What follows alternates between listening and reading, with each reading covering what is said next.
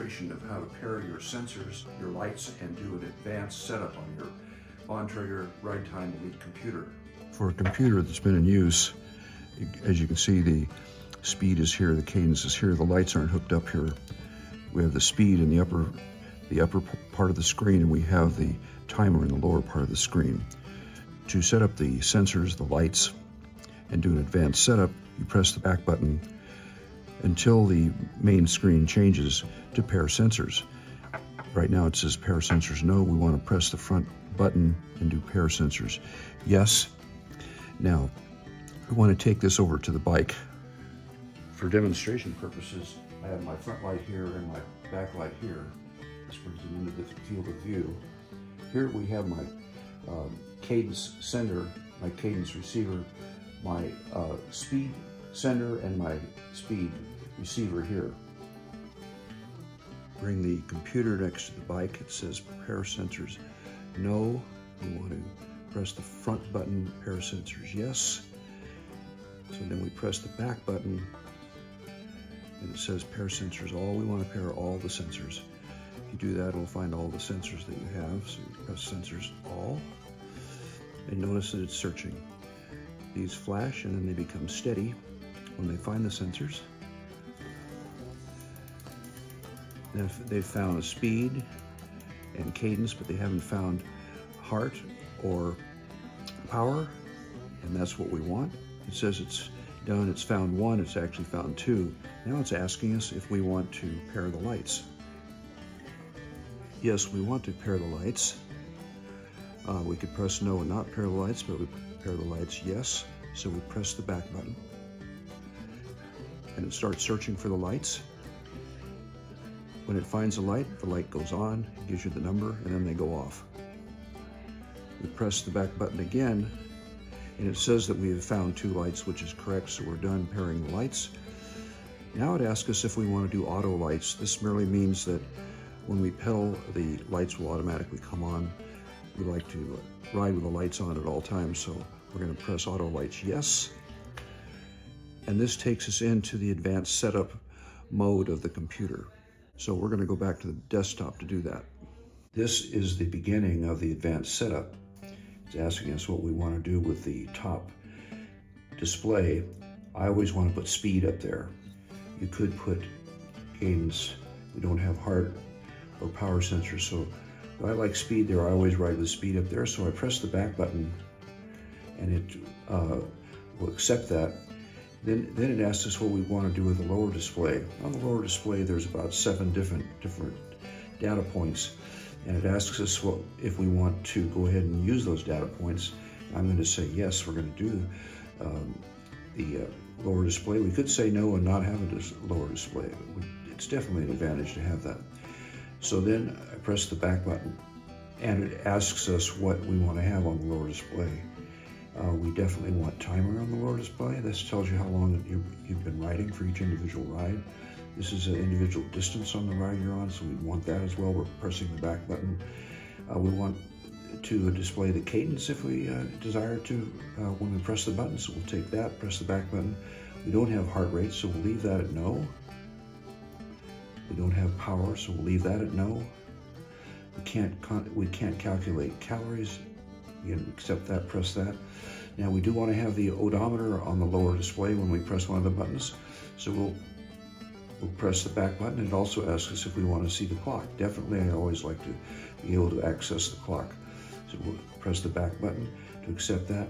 Now it asks us about dual view. Dual view is very interesting because dual view will put your various sensors here, but there's only 4 options for sensors, and I only have 2. And since I have speed up here, that would mean I would have to put speed and cadence down here.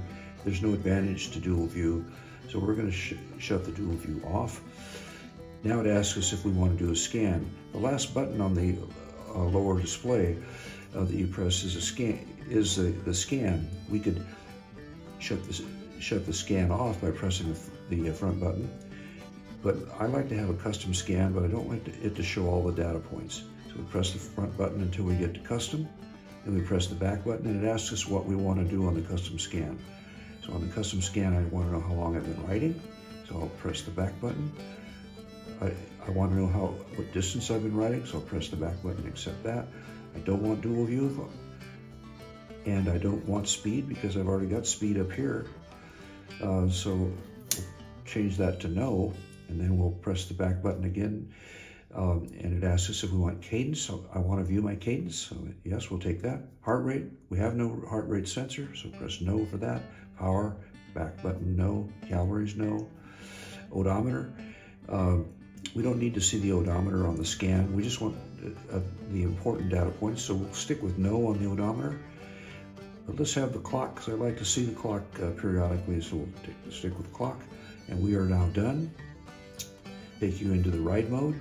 You'll notice that you've got the speed sensor, cadence sensor, the lights sensor is on. We have speed, we have timer. Let's go see how this works with the bicycle. So let's see what happens now when we ride.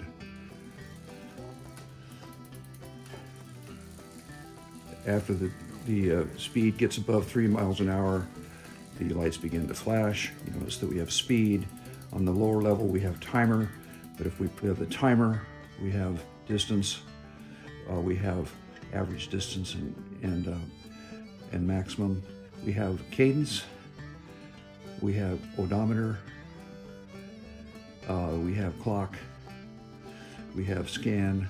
Now it'll show us what the scan is. The scan simply gives us timer, distance, cadence, clock, and it takes us back to the timer. If we press the front button, it'll take us back to timer, so we're done. So that's how it works. The second way of doing a pairing of the sensors, the lights, and doing an advanced setup is to return the computer to the factory settings by turning it over and pressing the all clear button on the back. That takes it to the digital screen, which will then clear to a plain screen, and then it'll take you to the primary setup. In order to get to the pairing of the sensors, the lights, and the advanced setup, you have to go through the primary setup. I've shown you how to do this on a previous video, but I'll go through it quickly here. So it asks you what language you want. You want English, so you press the back button. It asks you what type of bike you want. You can select the various types, but we have a road bike. It asks you what kind of clock you want, 24 or 12-hour clock. We want a 12-hour clock, so we press that.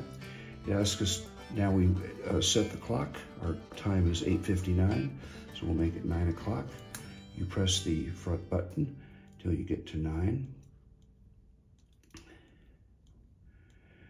Now to change the digits, you press and hold until the digits flash, but we know it's 9 o'clock, so we'll just leave it there. But you just press this to get to another minutes.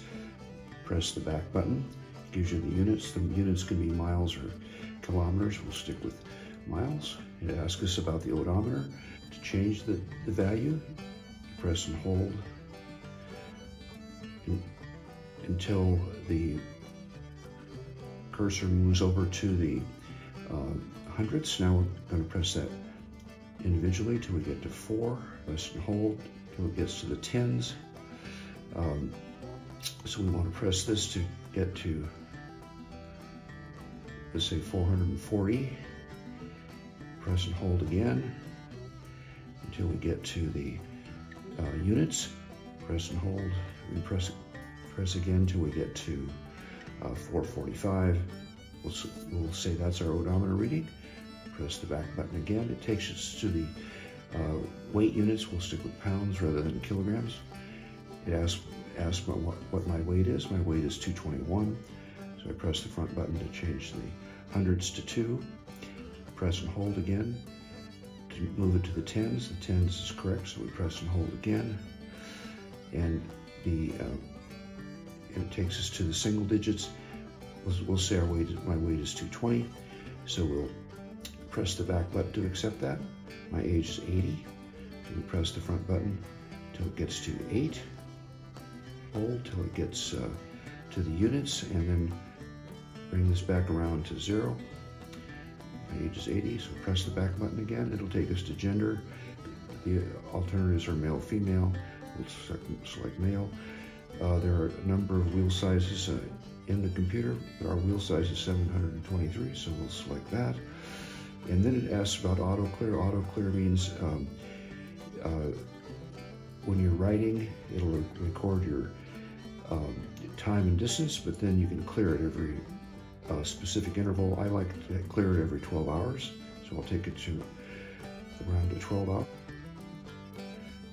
Accept that. Back button. Now it's asking us to pair sensors.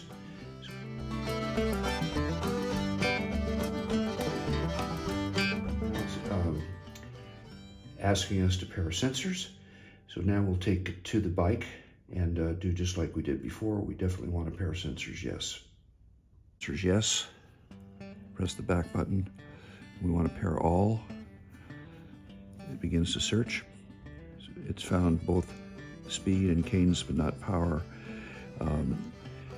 and not heart rate. So we're done there. We press the back button, and it says it's found 1. Of course, it's found 2. Now it's asking us if we want to pair the lights. We definitely want to pair the lights. So we press pair lights, yes. Now it's searching for the lights. Found 1. Now it found the other, and then it shuts off. So we're done with the lights. Press the back button, and it tells us that it found 2 lights. And it asks us if we want auto lights. Yes, we definitely want auto lights. So press the back button. And now it takes us into the advanced settings. We're asking us to do the upper display first. We are now in the advanced display, and it's asking us to set up the top portion of the screen. We're going to put speed up there. So we're going to then press the back button to accept speed for the top display. For the lower display, we definitely want a lower display, so we press the front button to say yes, we want the lower display. Then we press the back button, and it will ask us what we want on the lower display. We want timer on the lower display. We want distance on the lower display. We want cadence on the lower display. We don't want heart rate on the lower display. We don't have the sensor. We press the back button. We don't have power. Press the front button to no, and then press the back button to accept. Calories, no. Press the back button to accept. Odometer, yes, we want to display the odometer, so we press the back button. Clock, we definitely want to see the clock when we press the front buttons. Press the back button. We do not want dual view. It doesn't add anything to this computer and our setup, so we accept dual view, no. And we definitely want to be able to scan while we're writing. It's the last button on the lower display. So, but we don't want to scan all of the data points. We just want a few. So we're going to do a custom scan, and we'll accept that, and it asks us what we want on the custom scan. We want timer, distance, dual view, no. Speed, we already have speed up here, so we put speed, no. Cadence, definitely, we have speed up here. We want cadence down here for good writing conditions. We accept that. Heart rate, we don't have heart rate, no. Power, we don't have power. We'll accept no. Calories, no on the calories. Odometer, we don't need to see the odometer on the scan button, so we'll press no for that. And then it asks us if we want to see the clock. Always want to see the clock, so accept that. And now we are done. We are ready to try this out and see how it works. After the speed gets above 3 miles an hour, the lights begin to flash. You notice that we have speed, we have the timer, we have distance, we have cadence, we have odometer, we have clock, we have scan. Now it'll show us what the scan is. The scan simply gives us timer, distance, cadence, clock, and it takes us back to the timer. If we press the front button, it'll take us back to timer. We're done. So I hope this is not too redundant and that it's helpful. Be sure to subscribe to my YouTube channel. Give me a thumbs up. And when you do, press the bell next to the subscribe button and you'll get my future videos. Thanks for watching.